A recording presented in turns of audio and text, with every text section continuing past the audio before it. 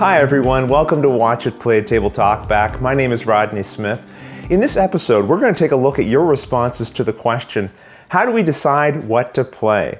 Specifically when we're sitting down with a group of friends, family, maybe for a night of gaming. Now, I suppose playing alone, you could have your own sets of challenges, but it's probably going to be a little different than what you'd face with a group of people with varying opinions. So let's dive right in. Fet's Bounty 07 writes, what we did was let the winner decide what game to play with the rule that the same game can only be played twice. I thought this was a neat idea. It certainly gives an added bonus to the winner of the game, although I suppose you could run into a situation if there's one or two people who win most of the games in your game group, they might get to choose an awful lot. I know that means that in my game group, I wouldn't be choosing that often. Grant Allen wrote, I want to maximize my playing time at all costs. And if that means I have to say, let's play this, then that's fine with me. I thought it was good to highlight the benefits potentially of having someone take charge. You're going to need that if people are being really indecisive, especially if you're somebody who just wants to get down and start playing. You may have to be the one to speak up. And if other people are getting tired of one person always taking the reins, well, hopefully, maybe, that will encourage them to speak up and assert themselves too. J Ward 1465 kind of follows up on this idea. He says, there needs to be a leader, someone to act as a facilitator for the group, or the group could be paralyzed by no one taking action or develop into chaos by everyone taking action. We have a rule. If you don't speak up, you can't speak out. I think this is a good philosophy because you need to be consistent. If you're somebody who's uncomfortable speaking out during the game selection, then waiting until after the game has been chosen is the wrong time to suddenly find your voice. I think it's better to develop that assertiveness during the game selection process. Angel Walker wrote, when I post my monthly meetups, I give each one a theme, generally based on a game mechanic. This Sunday is card drafting games. Now this is not a hard and fast rule. I always emphasize that open gaming is an option. I just like the idea of themed nights, and I could see you doing it based on mechanics, but even just, again, based on the theme alone. I was talking with the Secret Cabal Gaming podcast guys in one of the recent episodes, and you'll hear us talk about, hey, wouldn't it be fun to have kind of a mythological evening where you played Kemet and games like Cyclades together? Maria Ryder writes, perhaps everyone bring a game that they'd like to play, or several, and then everyone puts their games out for display. And people choose 3 in secret and write them in order of rank on a piece of paper. Then those are collected and tallied. The first game that has the most votes gets played first, and the second, if time allows, and the third, and so on. I've done something similar to this in our gaming group. I think it was Pep who proposed the idea, and we all voted on a piece of paper, or sort of 1, 2, maybe 3 games that we wanted to go with. And then if you picked a game first, that got 3 points, the second game you picked got 2 points, and so on. This allowed you to sort of come up with a tally, because otherwise I think most people would probably pick their own game first, but that's where those second and third vote ranks come into play. Sidrock wrote, we discuss it days before, by email or chat, so when the day of play comes, we know exactly what game we're going to play. There were a lot of people who suggested something very similar to this. So this is, I think, must be a good idea. We have a Facebook page for our game group, and usually we use that to discuss who's going to be coming, is it still on, what time are we starting, that sort of thing. But someone else also brought up in our game group maybe talking in advance about what games we're going to play. So I think if you have a Facebook page or a meetup page, that's a good place to start planning out some of those things. And if you feel a little uncomfortable speaking your mind in front of other people, well, this just gives you a slightly easier format in which to express your opinion. Jennifer Williams writes, when my gaming group can't decide or agree on a game to play, we make a collaborative list of our top 6 games we'd be interested in playing and then roll a 6-sided die. Well, if I wanted my games to get played, I just know I'd have to make sure they were in the 1 and 2 slots, because that's how I roll. T.J. Jackson wrote, psychologist Barry Schwartz coined the paradox of choice. And his research found that having too many options leads to paralysis of making a choice and can leave people feeling less satisfied when a choice is made. Because then you begin to imagine and fantasize an alternative, better choice, which in turn manifests into regret, subtracting satisfaction from the choice that was made. Maybe bring only a handful of games to choose from. Given a small selection, the group should be able to collectively find a game they want to play, will reach that conclusion faster, and will probably be happier about their choice. I just really like this contribution because it sort of provides a little bit of an academic reasoning for some of the challenges we have when we're sitting down and trying to pick a game to play. I know myself, I try, before I go to game group, to narrow it down to the few core things that I imagine will be able to fit into game night. And then pretty soon I start thinking, oh, you know what? What if this person shows up? They would really like to play this game. Or, you know what? If we have this exact number of players, the perfect game would be this one. But what if we get one more or one less? And then pretty soon I put us a whole couple of boxes together trying to find that perfect game. But I just wonder if that striving for the perfect game just ends up being more detrimental than just trying to find a few reasonable choices. J.B. Stegmeyer contributed with these comments. I look around my room and I pick out 4 to 5 games and I ask if anyone wants to veto any of those games. That eliminates ones that at least one person really doesn't want to play. Then I ask if anyone really wants to play one of the games I mentioned. And if there is one such game, other people usually chime in right away. If they don't, we usually talk about it for a few seconds and find one that everyone's happy with. The whole process usually takes less than a minute. I thought this built really nicely on that previous suggestion about trying to narrow down the choices and limiting the options people have to choose from. And this just provides additional way to sort of narrow it down from there, I think, so that the majority of people are going to feel like they've signed off on the game that they're playing. And that whole idea doesn't surprise me, coming from Jamie, who's one of the most collaborative game designers that I've seen on the internet. During his Kickstarter process, he engages people in both the design and the production elements, and I think that's just wonderful. Listen, he has a fantastic blog I highly recommend that you check out. I'll put a link to it in the description of this video, where he talks about the lessons that he's learned both in designing games and running successful Kickstarters. If you have an interest in either of those things, I don't know if you're going to find a more valuable resource. Oh, I need to add one more suggestion there. Finding the Dream is a podcast by Richard Bliss that I've been listening to a lot recently, and they talk a lot there about board gaming Kickstarters specifically, but just the whole process in general and how to be successful at it. And I think there's a lot of great tips there, perhaps worth checking out. But let's go to Steve Garrison, who's going to get me back on topic here. He says, we found the easiest way is to say to one person, pick 3 games. Then to the next person, eliminate which game you want to play the least. And then finally, someone else gets to make the decision between 2 games. That makes it fast to get to gaming and no one feels like they're pressuring anyone else, but they're still getting to contribute to the decision. I like this. It's similar to what Jamie said, but I felt like this was a more refined, very quick process. I think, though, it would only really work if you're going to give the decision-making over to 3 people. So if you have a small gaming group, this would be a solution. Or if you have a larger gaming group and you're breaking into smaller groups, this could work as well. Destrio writes, one challenge is a gaming group being so big that it's difficult to play some of the games that you have. Not everyone wants to play a 6 or more player game, and most modern games are in the 2 to 5 player range. This is a big challenge. If you have a group that needs to break up into smaller groups, well, if choosing the game was difficult, choosing who to play with can be even more difficult, because then it can appear like you're sort of announcing your preference of who you want to play with, even if that's not the case. Even if it's just a matter of, well, I really would like to play that game, and it looks like that person wants to play it as well. Choosing to do that can just be sending a signal to other people, well, what I'm really trying to do is play a game with that person specifically and not with you. Ooh, if choosing a game is socially awkward, that can present some really social challenges as well. Kra5139 says, we'll usually each suggest something in turn, and one of the group will roll their eyes and groan a little.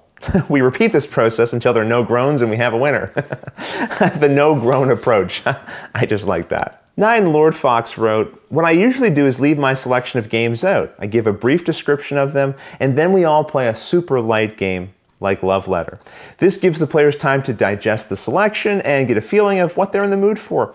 You know, I thought this was a great suggestion, kind of like an appetizer before a meal, right? You're having a chance to get a feel for the people around the table, for the gameplay, and kind of just what you're in the mood for. You know, am I feeling like something a little heavier? Maybe I'm feeling a little more competitive tonight.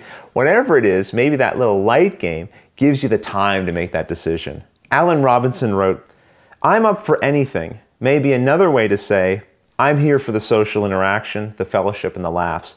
So I really am up for anything because I try to game with people whose company I enjoy enough that it really does not matter what we're doing. I thought this was a good point to raise because I kind of poo-pooed the idea that anyone is really up for anything. But a version of interpreting that closer to what Alan is saying, where what you're really saying is, I'm up for doing any kind of activity with this group, maybe something like that. It's possible to be true. I have a hard time really imagining that myself. Like that could be part of my personality type at work against me there, but something about that does ring true. So Alan, thanks for raising that point. Cheshire Tomcat 68 wrote, any chance of seeing your gaming group in action, or are they a bit camera shy? I wouldn't call them camera shy, but the reality is if I bring a bunch of cameras to my game group, it's going to turn into work for me. And my game group is an opportunity for me to just sort of kick back, relax, and sort of not be thinking about specifically Watch It Played and the content I'm creating for the channel. Although even there, I suppose I usually am bringing games I'm thinking about playing on the series. So I don't know, maybe some point in the future it's something I'd consider. I did actually shoot a video with a different gaming group that I sometimes go and visit, and we played Game of Thrones, and we just sort of showed some highlights there from the gameplay. If you haven't seen that video, I'll put a link to it in the description of this video. I Am Turbo GFX wrote, sometimes a good moment to decide on which game to play is at the end of your previous session. Chances are that everyone's more outspoken by the time your session has ended. Not much for me to say here. I just thought this was a clever insight and a good idea. Streaky Pro wrote, someone at my most recent game day had a good solution for this problem. Each game gets described briefly. Then, on the count of 3, everyone points at 2 games they would want to play, and we played the one that got the most votes. You get an honest answer without even having to articulate your preferences. I just thought this was a great idea because it ends in a Mexican standoff. So, for sure, I am going to try this, at the very least, for the fun of it. Peter Horowski writes, I've been working on a web app that pulls collection information from Board Game Geek and then lets our gaming group request that games be brought, note what you intend to bring, and provide a voting mechanism to allow for some of that information to be settled beforehand. We also want to link those upvoted games to videos, such as Watch It Played. Thank you very much, Peter. And PDF rules so people can get a head start on a new game. Peter, I just thought this was a really great idea, and I hope you're going to keep me posted. Send me an email at watchitplayed@live.com. As you make some progress here, I'd like to be able to share that with our viewers because I think it's a great idea. And there was just a bunch of really great ideas that were shared with us that I wasn't able to share here just so I could keep this episode to a reasonable length. But go back to the previous episode, or Table Talk, and look at the different comments. There's some great ideas there. We also got some fantastic video responses that I want to share with you now. Stick around for that. But until the next episode, thanks for watching. So, what do you want to play? Huh? Do you want to play Munchkin, a wonderful game about cards and stuff? Or do you want to play that popular French game, Munchkin? Yeah, I know, my French is terrible. It's almost as bad as my Vassalitian. But, be it as it may. You know, Rodney, this question always comes up at every gaming group that I attend. Is, oh, what game do you want to play? And their response is normally, n'importe quoi, which is French for whatever. I think it's just a case of politeness. You know, I don't want to step on anyone's toes, and so I will play anything. And I've come to realise over the years that playing anything can be hazardous for your health. The good thing about that is sometimes you will play a game and it will be a gem, and it will be something which is really, that is a gem actually he's got in his hand, but it'll be a game that you go out and buy because you really adore it. The only problem sometimes is you will end up playing a game that you don't like, and that game probably will take longer than normal and feel like it's longer than normal on top of it being longer than normal. You know what game I'm talking about? So my solution to this problem is that nowadays I go into the gaming group and I say, okay, I would like to play that and that, because I know the games and I like the games. And then I say, okay, I wouldn't mind testing that and that, because they're games that are new and I haven't seen before and may be very interesting. Normally the people that are organising these gaming groups are very good at choosing a game and say, okay, well, we'll test this one because I know that so-and-so wants to test this as well. So then they get the group together, they teach the game to you, and you play the game, and which is great. And sometimes you're teaching a game while playing a game at the same time as well. I don't know if that happens in your group, but I think you need to draw a line and say, okay, look, these games I wouldn't mind playing, those games I wouldn't want to touch. So there you have it, Rodney. So if you excuse me, I've got work to do. I've got to dust all my little figures. Okay. Now let's start from A. With A, Agricola. There we go. Hey Rodney, I agree with you. I see the same problem when people get together to play a game. It's hard to say, no, I want to play this, or oh, maybe you're timid about telling other people what you want to play, but I think everyone needs to take a turn. I think it's important, either you have a schedule or some random way to pick a turn, that it's your turn to choose the game. Like, for example, I have this Android app that we sometimes use to decide who's going to pick. I'm sure there's similar apps that you can use for other iPhone or whatever else, but it will just, everyone puts their finger on, and whichever one is purple, they get to pick the game. Now, if it's your turn to pick a game, just pick one. Pick something that you want to play. And if it's something you really want to play but everyone else hates it, well, they should give you the chance, which I guess leads to the next thing, is if it's not your turn to pick, be open to trying new things. And if it's really something you hate, maybe sit it out or be honest about it, but give the other people a chance to pick one too. And I think in that way, people can all have a turn. The first thing that came to my mind was actually the opposite of Rodney's problem.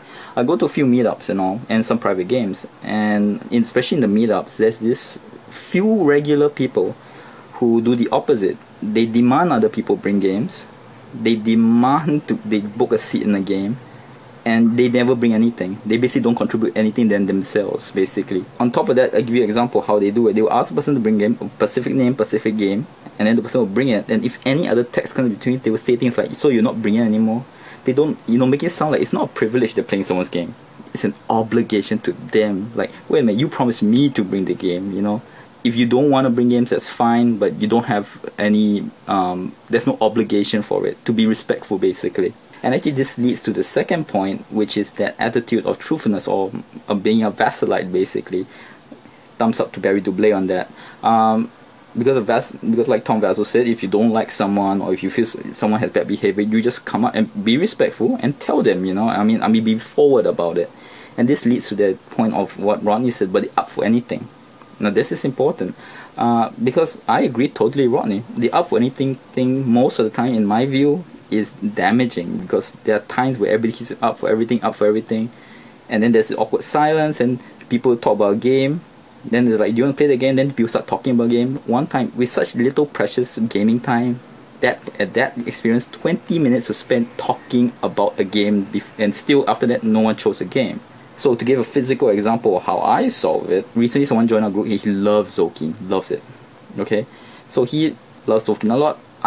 Recently I've been playing a lot of war games. I'm not too keen on Zolkin, to be absolutely honest, and he's not the most keen on war games. But because we know that, what happens is I told him truthfully that I'd rather not play Zolkin every week, at most once a month. And same thing, he said that he's not too keen on war games. So when we meet each other, we compromise. Once in a while I'll play Zolkin, once in a while he'll play a war game, and we get along really fine. See, rather than if we had kept quiet, then there would be this huge bad tension. I don't like him because every time he comes, he wants to play Zolkin, and every time he sees me, he's like, oh, it's the war game guy. So you see, so by just telling each other truthfully and respectfully, I feel that everybody benefits. So thank you very much, and great topics, Rodney. Till next word. Hey Rodney, Hunter from Weapons Grade Tabletop. I like this question quite a bit, but I have a different challenge where I used to just have standby classics that my group would love to play all the time. Now I'm having to play new games like Kickstarter prototypes and things that are just coming out, and I'm having to learn new games all the time, and my group doesn't always want to learn new games. So what I've tried to start doing is, instead of just constantly barraging our group with new games, try to get enough knocked out in one night to where next time we don't even have to touch a new game. We can just sit down and play some classics like Cosmic Encounter, or even modern classics like Mice and Mystics, which we just started revisiting to try to beat the original campaign so that we can have an excuse to get the expansion.